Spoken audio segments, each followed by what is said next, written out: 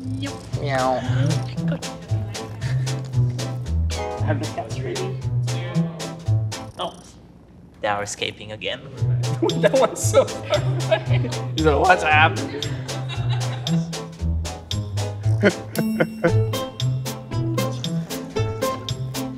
We're here today to answer questions about our new PvE game mode, Swarm, alongside some inspiring battle cats. We've partnered with Stray Cat Alliance. They are a leading no-kill shelter, one of the largest cat-focused rescue and advocacy organizations in the United States. And are committed to providing care and medical support to both free-roaming and indoor cats. Riot Games has donated $10,000 to help support their Be a Hero for Cats campaign, which will help ensure that all cats in their care are healthy, happy in foster homes, and prepared for adoption.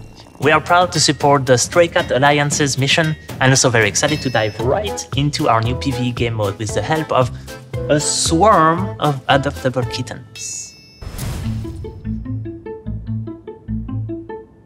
I've been a VFX artist at Riot for a while, and I've always been interested in trying something for design. Started working on a little prototype for just a little sandbox for myself, and eventually I realized I could make a little game mode out of that. After a few weeks or months, I realized I had something that had some potential. Around the time that Kevin was making his prototype of the game, I had been playing a number of games in the survival bullet heaven genre. I was thinking, hey, we could maybe do this in League of Legends. We could use League champions, we could use League spells, we could use League monsters and minions. After I pitched it, one of the executives that I pitched it to said, hey, did you know there's this other guy who's also doing this, and by the way, he has a complete working game? And then another designer hopped on the project as well, Riot Next. The three of us are then tasked with, hey, can you take this game that barely works and make it work enough that, like, if people play it, they can see where the fun is? We got it working, got it into WASD over mouse and keyboard,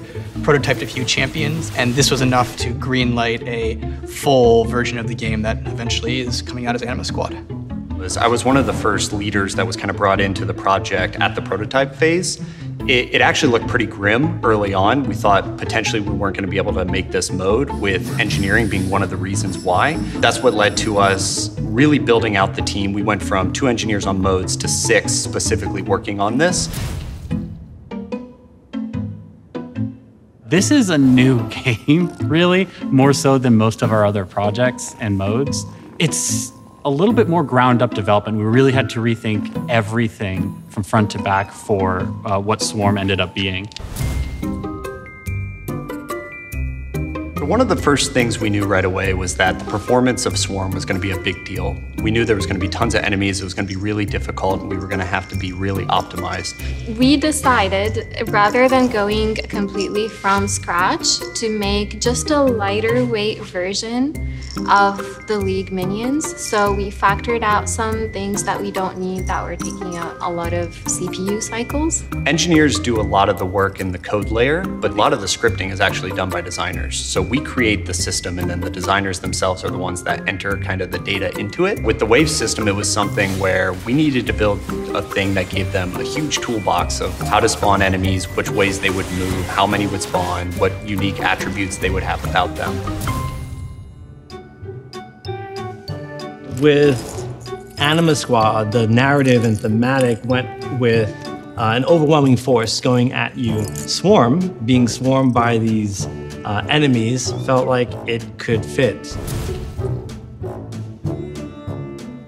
We knew we wanted to do these like in-game call-outs to tell players what was going on. We knew that these aren't modes that typically have like a lot of narrative or a lot of text, but we wanted to find a place where we could put those character moments in like short spurts to give people an idea of what was going on.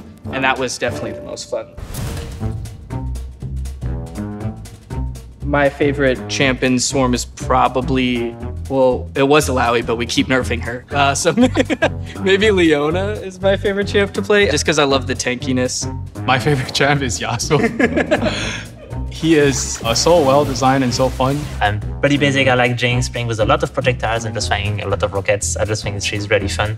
My favorite champion is Riven. I think she just plays really cool with how the game mode works in general. I actually like going like full glass cannon and seeing how long I can last. It's not really a good strategy, but it's one I have fun with. So I'll like grab Jinx, grab no defensive passives or weapons or anything of the sort, and just try to see how long I can survive. I love playing Seraphine because you don't have to aim her abilities, so you can play one-handed and just have coffee or something. I also like playing with some of my friends and getting to the late stages of the game where Alawi has tentacles over the entire screen and all you can hear is, I don't know what's going on, I can't see anything. So that's super fun.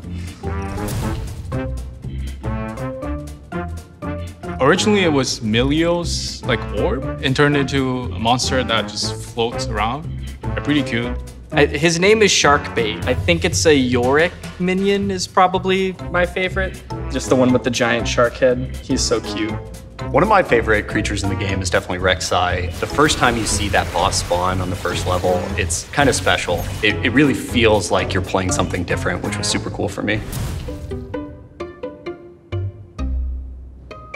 Software. Now, I hope players are addicted to our game mode and play many hours.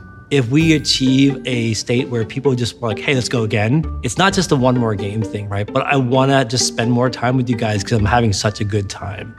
I hope players will be able to enjoy League in a more casual way. The number one thing I'm looking for is there's a lot of League players who play it, have a great time with their friends, and remains a fond memory for them going forward. I think this is a big departure from a lot of the previous experiments we've done so far with modes, at least in a very long time.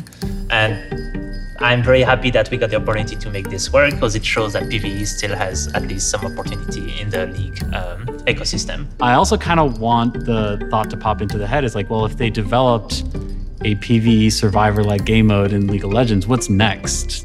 How do I feel about these kittens? They're so adorable. I mean, this one's just been trying to vibe the entire time. And I think her friends are not having it. But no, these guys are so cute. Adopt kittens today. I'm a dog person too. Yeah, not anymore.